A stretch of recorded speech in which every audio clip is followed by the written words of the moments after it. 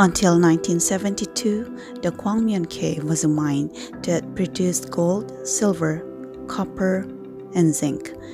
In 2011, it was renovated into an arts and entertainment center that consists of a theater, an aquarium, a greenhouse, and a wine bar, according to korea.net. In 2017, a data was released by the Gyeonggi provincial government that shows that there are around 3.2 million people had visited this place so far, and this figure might have doubled or even tripled by this time.